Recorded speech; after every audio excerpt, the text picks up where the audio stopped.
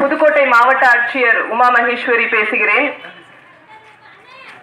உழவர் சந்தைக்கு நீங்க காய்கறிகள் பொருட்கள் வாங்க வரும்போது ஏற்கனவே என்னென்ன காய்கள் வேணும் அப்படின்றத ஒரு பட்டியல் மாதிரி போட்டு எடுத்துட்டு வந்துருங்க.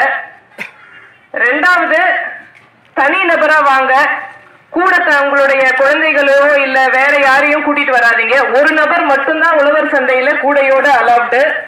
அதே மாதிரி இங்க இருக்கக்கூடிய காய்கறிகள் பழங்களை தயவு செய்து தொட்டு என்ன வேணும் அப்படின்னு தேர்வு செஞ்சு நீங்க எடுக்க வேண்டாம்.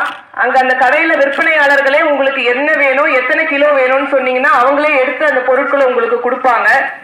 அதே மாதிரி உரிய சில்லறையும் கொஞ்சம் தயவு செய்து எடுத்துட்டு வாங்க வீட்டுகள்ல இருந்து. பொதுவா வெளியில பெரிய கூட்டம் நிக்குது, மக்கள் வெயில் நேரம் அப்படின்றதுனால சீக்கிரமா வியாபாரிகள் செய்யுங்க, ரொம்ப நேரம் எடுத்துக்காதீங்க. அப்பதான் வெளியில இந்த கியூல மக்கள் ரொம்ப நேரம் வெயில நிக்கிறத நம்ம தவிர்க்க முடியும்.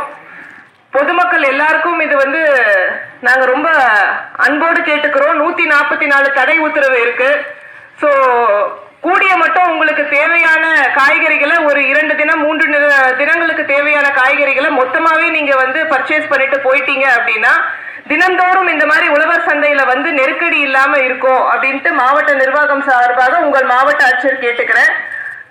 நீங்க தயவு செய்து வீட்டுக்குள்ளேயே இருக்கணும் அப்படின்றதுதான் எங்களோட வேண்டுகோள். தனிமைப்படுத்துதல் மட்டுமே இந்த 144 இந்த தடை உத்தரவே எதுக்கு அப்படின்னா, இந்த கொரோனா தொற்று பரவாமல் இருக்கணும் அப்படின்னா நீங்க கையை தொடர்ந்து கழுவிக்கிட்டே இருந்தா மட்டும் போதாது.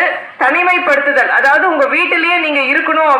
அப்படி இருந்தீங்கன்னா கண்டிப்பா நம்ம மாவட்டத்துக்கு இந்த கொரோனா நோய் தொற்று பரவாமல் தொடர்ந்து நம்ம உங்களோட ஒத்துழைப்போட பண்ண முடியும் அப்படின்ட்டு அன்போடு கேட்டுக்கிறோம். அனைவருக்கும் நன்றி, வணக்கம்.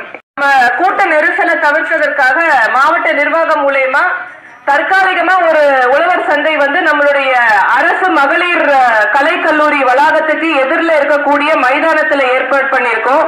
சோ அங்க வீடு அருகாமையில இருக்கிறவங்க அங்கேயே உங்களுக்கு தேவையான காய்கறிகளை வாங்கிக்கலாம் அப்படின்னு தெரிவிக்கிறோம். நன்றி.